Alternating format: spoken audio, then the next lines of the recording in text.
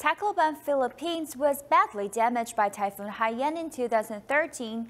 People there knew natural disasters were merciless, but they did not know garbage can also cause harm.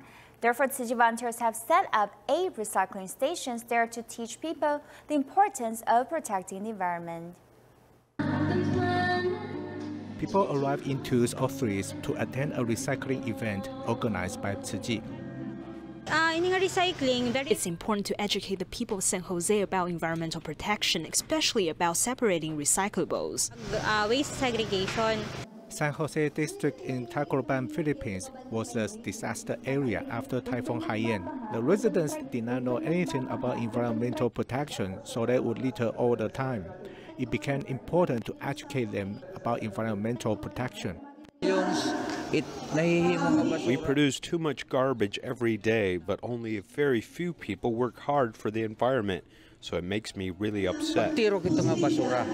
Jesus is a member of an environmental NGO, and his group is promoting seaside recovery. He also gives a talk on recycling. The event is 2.5 hours long, and the residents are attentive to every speech.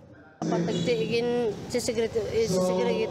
must change and start separating recyclables. We must learn from experience and separate the recyclables. The volunteers inform everyone that they have set up 8 locations to collect plastic bottles in San Jose district. So it is convenient for the residents to bring their recyclables there. If they can protect the land, they can also protect themselves too.